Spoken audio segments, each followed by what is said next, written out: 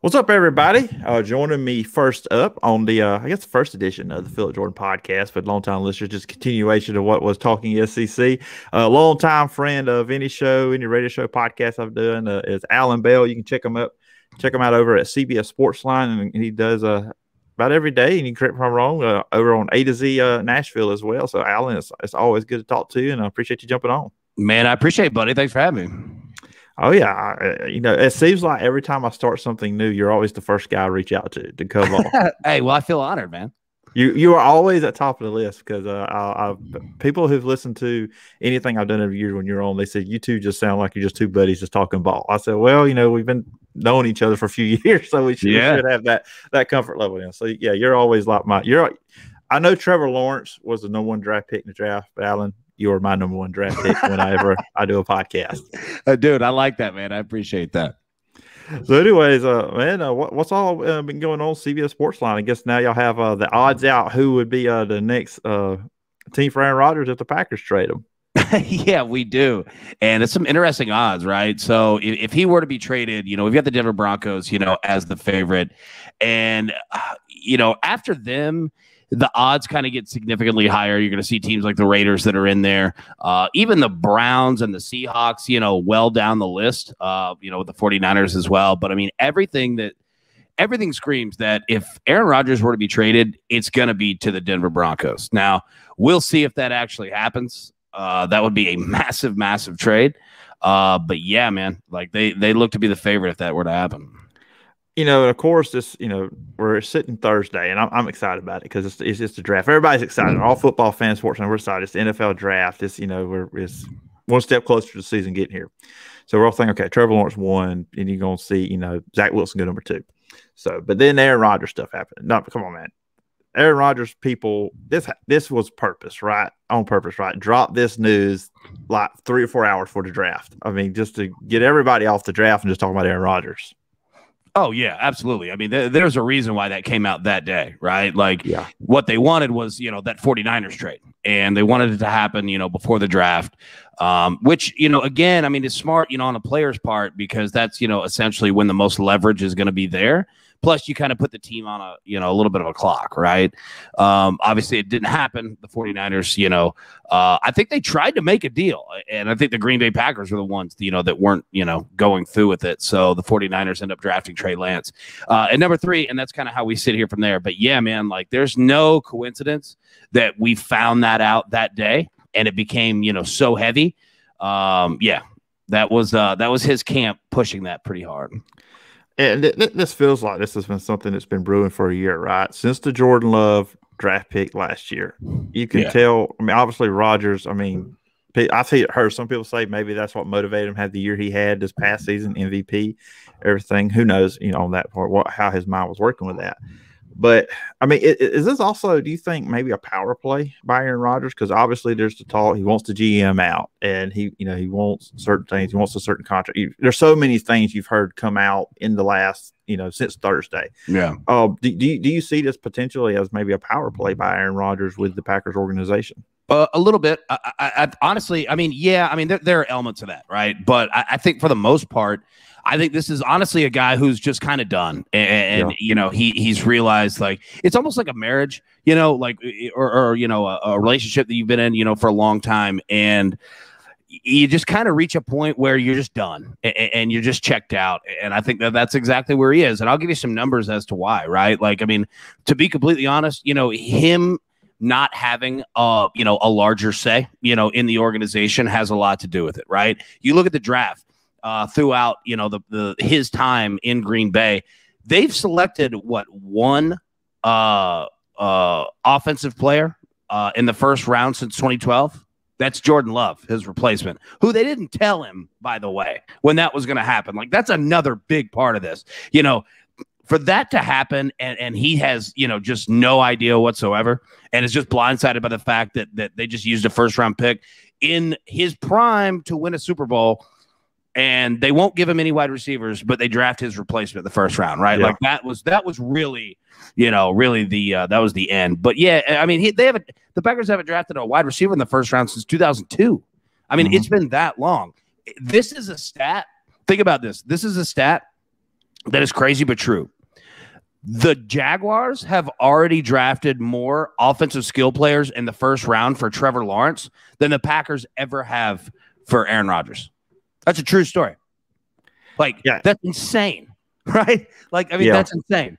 Like, the Jaguars got that accomplished in the first draft that they had. And, I mean, that just goes to show that, Aaron Rodgers is, I'll be completely honest with you, he's paid a lot of bills up there. Right. He's carried a lot of dead weight up there, and he's made a lot of players turn into Pro Bowl, all pro type guys. So, again, I'm not saying that Aaron Rodgers is 100% correct. It's generally never that way in anything in life. There's a lot of gray area, and there's a lot of, faults on both sides. But Aaron's kind of got a point on this one.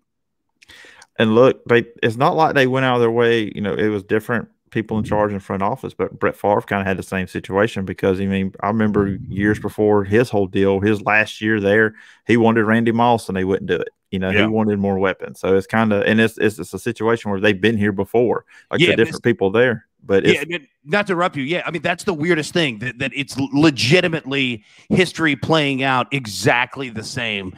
20 years later? Like, it's crazy how just ironic and close these two situations are.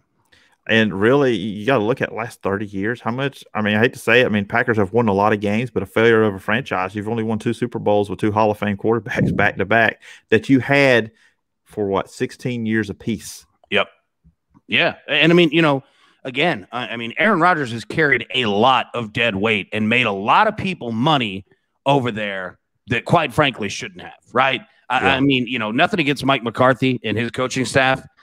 For him to have the tenure that he did in Green Bay, like, that's Aaron Rodgers. That's not Mike McCarthy, and again, I'm not somebody that's always going to side with the players on this. It's a really tough situation, because the NFL doesn't operate like, the NBA does. And I think that there's good parts to that. But in this instance, dude, Aaron Rodgers has been carrying a lot of people for a long time. And to put a bow on it, people will say, well, you don't want the player to get, that much power, blah, blah, blah. Well, who just got that power and did something with it? Tom Brady. Yeah. How'd that work out? Right. He got to Tampa, and within a month, they signed everybody that he wanted. Everyone. Went out and literally got everyone that he wanted. And what happened? They won a Super Bowl. So they went out of their way to make them happy. And, you got to wonder, too, if that's part of Aaron Rodgers thinking, too, because who did he lose to? They lose to an NFC Championship game. Exactly. The Buccaneers. Yep. And he looks over there at Tom Brady. Yeah, Tom Brady's got more Super Bowls than Aaron Rodgers, but Aaron Rodgers, obviously one of the greatest quarterbacks to play. Yeah. So, he's got to be saying, look, why can't I get that kind of, power or respect? Maybe it's not maybe power, just respect that, let me kind of have a say, pick the players, do something to win a Super Bowl here, because it's been 2010, and you had to think when the Packers won a Super Bowl, okay, they're going to win a couple. They hadn't been back. So, and I guess, kind of to end this conversation on Aaron Rodgers, in your opinion, how do you think this plays out? Do you think Aaron Rodgers is the quarterback for the Packers when the 2021 season starts? Do you think they somehow mend this relationship, or will Aaron Rodgers be playing somewhere else? That's a great question. Or hosting Jeopardy. Here's the thing. I don't think that there's any chance that he retires. I just don't see that scenario playing out. Here's the hard part for him, which we all know.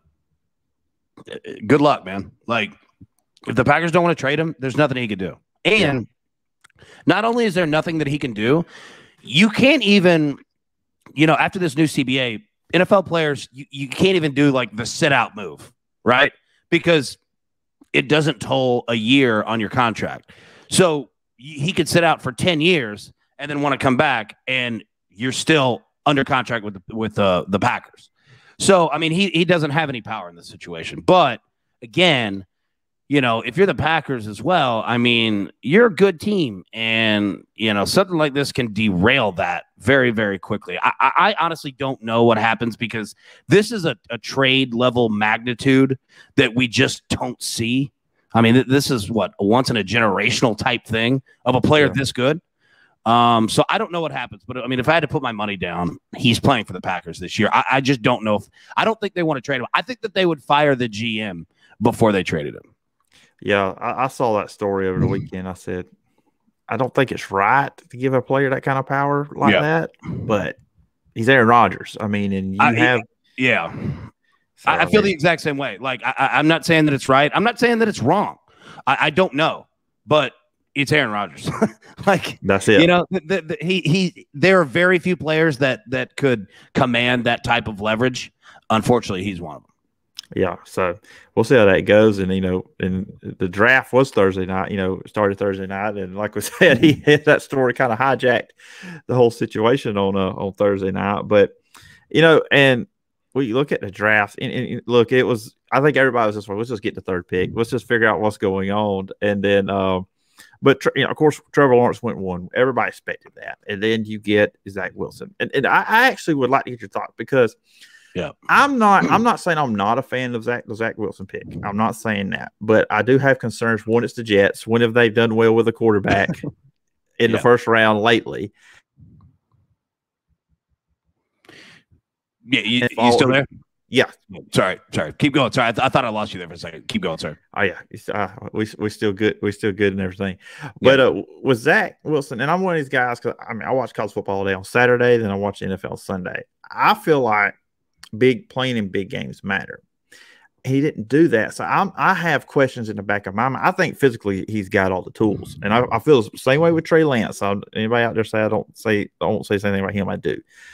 But I guess for me, I'm just kind of one of these people. It's like, okay, he has all the talent, but the big games, like Justin Fields, Trevor Lawrence, Mac Jones. But I mean, with Zach Wilson, where are you sitting at with that pick? Well, I'll say this, man. Like, and I believe this about the quarterback position across the NFL completely. All right.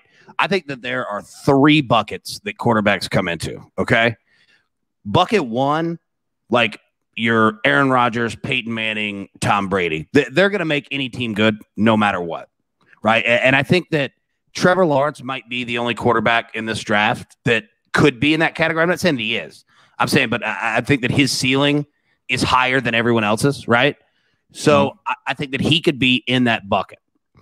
The second bucket is you're a pretty good quarterback and you're on a pretty good team. And that's kind of where I put most of these guys in here, right? So when we look at the end of the year, let's say all of the first-round quarterbacks start week 1 and start the entire season, no injuries, they all play the same amount of games, okay?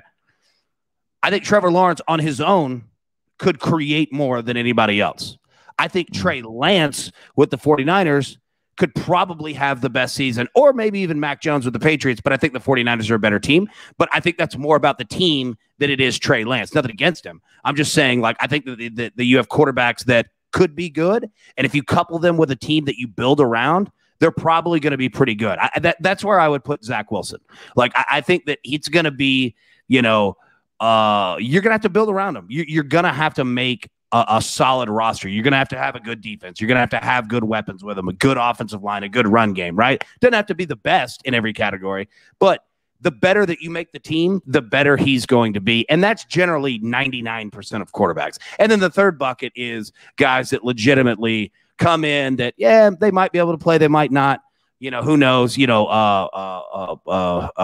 Buechele, maybe even a Kyle Trask. I don't know, guys that, have some talent. They were good.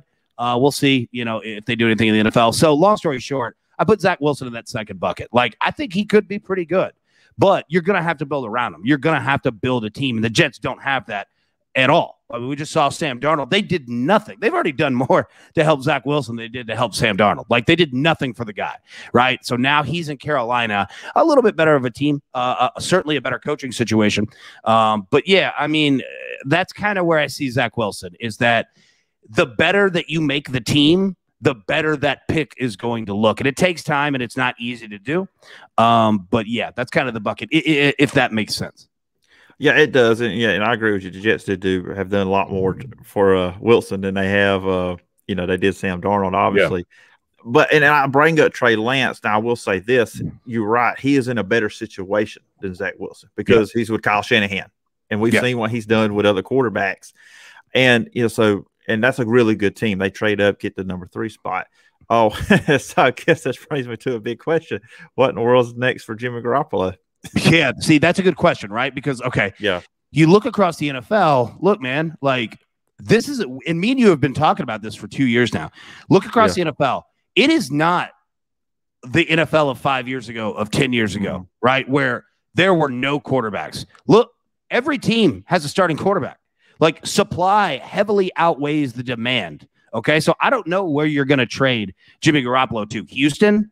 Other than that, like, I really do not know another team that needs a starting quarterback, right? Like, look at the Broncos. They're talking about, the Aaron Rodgers situation. They have Drew Lock and Teddy Bridgewater, right? Yep. You look at the Saints, like, after Drew Brees. They have Jameis Winston and what's his name? Taysom Hill. Yeah, Taysom Hill, right? Like, these situations are pretty deep.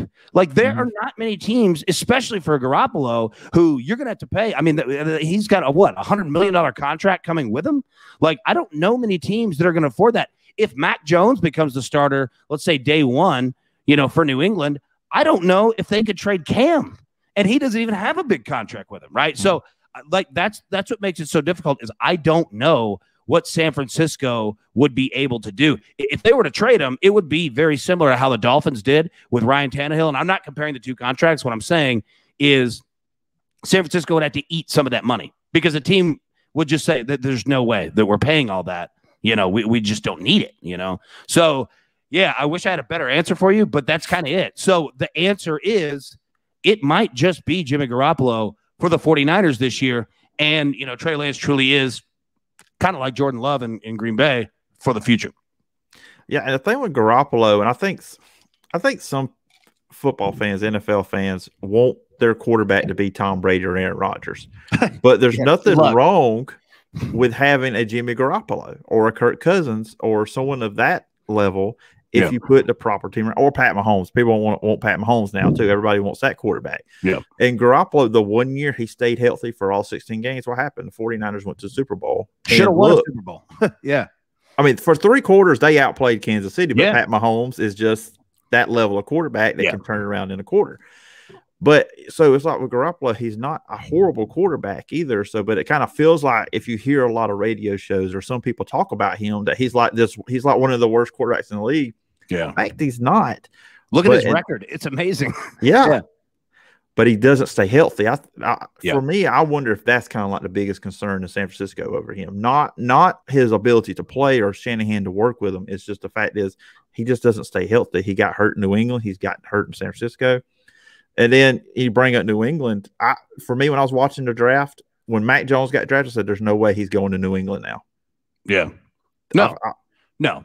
Yeah, I mean, you're exactly right. Like, once Mac Jones was taken, no, Garoppolo's not going there because they're not going to pay that money. Look what Belichick and the Patriots did this offseason in terms of spending. They went and got everybody, right? And so that's why, I mean, 1, they're not going there. Garoppolo's not going there. 2, I don't know, how that quarterback situation, works out. Let me say this. Belichick does love Cam Newton, right? Josh McDaniels likes Cam Newton. So, I mean, this is still Cam's job for sure. Mac is not coming in and, immediately being the starter. I'm not saying he can't win the job. I'm just saying it's Cam's job right now. So, yeah, I mean, you look at New England, they're getting, 5 or 6 star players back on defense who opted out last year. They've got, all of their weapons that they signed this year, including, Hunter Henry at tight end, Jonnu Smith at tight end. They're doing things to fix their offensive line. They're trying to fix their run games. Like, I got to give them credit. Like, they have spent a ton of money, to fix that offense, which quite frankly needed it because it was legitimately Cam Newton and that's it last year. Like, I know people want to give Cam a hard time, buddy. He was on his own last year. There was no one else, right? So, that team's going to be a little bit better. But again, I mean, Garoppolo's not going out there. It's just too much money. So you don't think Jarrett Stidham has a shot at the starting quarterback position in New England? No, and here's why. If Jarrett Stidham had a shot, he would have had it last year. Yeah, right? I agree. Once last year came and went, and he couldn't win that job, it was over. I finally had to take my medicine on that one because I was, of course, I write about Auburn for Last Word on College Football, so I was always the Jarrett Stidham apologist that it was Gus Malzahn was the problem and not Jarrett Stidham. Yeah. But I've kind of finally conceded that I was wrong. Hey, on that one. Let me say this, man. Like, look at the NFL, dude. Like, it is not easy to project which quarterbacks are going to be good, great. Like, I mean, honestly, look, Tom Brady, no one had a clue. Aaron Rodgers sat in the green room at the draft almost the entire first round. Patrick Mahomes, yeah, the Chiefs traded up, but there were 2 or 3 quarterbacks taken in front of him. Like, it is not easy, man. Like, it is difficult to project that position. It is really, really difficult. It might be the most difficult projection in all of professional sports. Like, I feel like there is more, what's the word? There's more risk and reward than at that position than any other. Like, you kind of have an idea in the NHL of goalies. You kind of have an idea, of point guards in the, like, yeah, there are hit or misses, but I feel like there are way more at the quarterback position in the NFL. It's very difficult, man. Yeah, it's tough. I mean, look, I brought Brett Favre up earlier. He was a second-round draft pick. I mean, Drew Brees was a second-round draft pick. I'm telling you, man. Like, there are very few, like, the Peyton Manning style, like, goes first overall. Everybody kind of thinks so. Like, that is very, very rare. Like, very rare. It does not happen that much at all. And, I don't know if what's the age group listening or watching this video, but quarterback-wise, there's a lot of people out there don't realize there was arguments back then between Ryan Leaf and Peyton Manning. Absolutely. Absolutely. Hey, I'll tell you this. I'll take it back one step further. When Peyton Manning was recruited to Tennessee, he also came along, another 4 or 5-star quarterback, a guy named Brandon Stewart, that there were arguments between those two, right? Like, I mean, yeah, like it's not this, simple science at that position. It's incredible, the percentages of hit to misses. It's wild, man. Yeah, and then last quarterback, and we were jumping in all these quarterbacks here on the show today. Justin Fields, and my whole thing, this whole lead up for the draft, I feel like, and this is my opinion, that he was not treated fairly. That there was yes, he had some inconsistencies at Ohio State this past year. But, it was a tough situation. Anybody in the Big Ten this year, and they only played a handful of games. I think if they had played a normal season in college football this past year, of course they did. Nobody did because of COVID. I think he would have shown progression to what he was the previous season. That's just kind of my opinion. It was just an up and down season. He didn't play with a lot of his best players some weeks. I mean, like I said, I know a lot of people had that. So, I mean, and I know he goes to the Bears, and poor Andy Dalton. He thought he was quarterback one. Probably not for long now. But, Justin Fields stuff, that was kind of one of the things I didn't think. I hated how that kind of happened to him. He got tore down a lot. I think he's a really super talented kid. With the Justin Fields thing, what was your take on his lead up, and how you think it is a fit with the Bears and what Matt Nagy wants to do? Yeah, so I agree with you. That absolutely happened to him. And you hate it for anybody, just as, a human being, right? I'll say this. That happens every year with the quarterbacks. Now, I can't explain it, as to why. Justin Fields is a really smart guy. Ohio State's offense is not easy to run. That's an NFL-style offense. And, Justin Fields has proven his athleticism, and he's proven his intelligence, right? But it does happen every single year. And there's always, especially at that position, because it is so, magnified, and even more than any other, pro draft of positions, right? The quarterback position is just talked about ad nauseum. Look at Mac Jones. That guy slid. Nobody expected that at all. Everyone thought he'd be gone by 3, right? And he actually slid further. So, yeah, it's like that every single year. You can't really ever explain it. You can't really pick who that guy's going to be. But I mean, for the Bears, I thought it hit on 2 levels. All right, one, because he just genuinely could be a really good quarterback. I don't know. He might be. He might not be. I don't know. But he's got the opportunity to do it. He's good enough to do it. 2, for that fan base who legitimately has been ready to fire that GM and head coach for 2 straight years, for Bears fans to be happy about that pick, like, that kind of works in your favor too. And I'm not saying that you should draft based on who the fan base is going to be happy about, but it doesn't hurt when it works out that way, right? Like, this was just kind of a nice, like, thing that lined up to where it's positive for everybody involved, right? So, we'll see. Obviously, Andy Dalton is going to go in as the starting quarterback, probably starts week 1.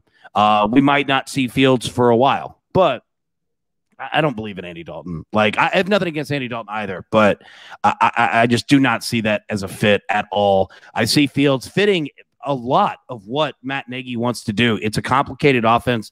It moves on the fly.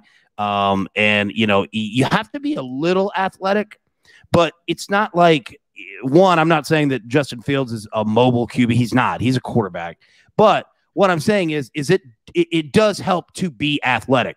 Like Mitch Trubisky had some athleticism. He just wasn't accurate. He just couldn't get the ball where it needed to be. Justin Fields can do that. He's got a much stronger arm. So, yeah, I mean, I think that he's got an opportunity to do it. And the Bears aren't that bad of a team. They're not that bad of a roster. They definitely need to get this offensive line figured out, because if they don't do that, I don't care what. You could bring in Aaron Rodgers. You're going to get him killed, right? Mm-hmm. So they need to fix that for sure. But, yeah, man, like, long story short, like, I thought it was a good pick. I would have done it too.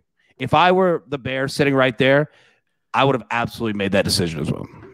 Yeah, I would have too. And then there's maybe one day there'll be teams that were ahead of them that wish they would have got Justin Fields as well. We're running at 26 minutes. I had a bunch of other things I was going to hit, but I was just going to give you the floor on the show. Is there anything else with the draft? You know, we talked all the quarterbacks. There's something that really just stood out to you from the draft over the weekend. I'll say this. You know what I found interesting is you look at wide receivers and their quarterbacks that they were drafted to the teams. Okay. So say Jamar Chase, all right. LSU guy goes to an LSU quarterback. All right. In Cincinnati. You look at Devontae Smith, Alabama guy, goes to Jalen Hurts, an Alabama guy, you know, with the Eagles. You look at Jalen Waddle, an Alabama guy, goes to Miami with Tua. Like, I was noticing this, that there are similarities to it. And I don't know the answer if it's good, bad, could mean nothing. I really don't know. But I'm interested to see how this plays out, because I've kind of thought about that of, you know, especially all three of these quarterbacks being very, very young, you know, aligning them with players that they're comfortable with. Like, how much does that help and benefit them as a quarterback of just having familiar faces, right? You look at Thaddeus Moss, the tight end that was at LSU that was with the Washington football team. Well, they released him. The Cincinnati Bengals signed him, right? He didn't have a good year at all last year in Washington. But, you know, will it help him as a tight end being, you know, around a quarterback that he's familiar with? And with Burrow, does it help him even more? So I'm interested at that. Like, that stuck out to me very quickly, and I'm just interested to see how this kind of science experiment plays out. Let's just hope Moss can block, because that's what Burrow is going to need. I know they drafted 3 offensive linemen, but Burrow got sacked 32 times in 10 games. So, you know, I'll say my piece on that real quickly. I thought they should have went offensive line instead of Chase. That was just my opinion, just because Burrow, I think they've got good receivers there anyways. I think offensive line is where they need to go. I mean, I know they picked 3 offensive linemen up, but Penei Sewell was right there, and you could have got one of the best players in the draft. But, you know, we'll see how that works out for them with Chase, and let's hope, you know, if they can just protect Burrow, because he showed some things this past year. Absolutely, yeah. I mean, he's going to be the real deal there in Cincinnati. So, you know, and then Allan, I like to say, as always, appreciate you coming on the show on the first edition of the Phillip Jordan podcast for Blue Wire Hustle. And if the listeners want to follow you, where can they find you and all the great stuff you're doing? Yeah, definitely. So first off, I appreciate you having me back on, buddy. It's good to see you. Good to talk to you again.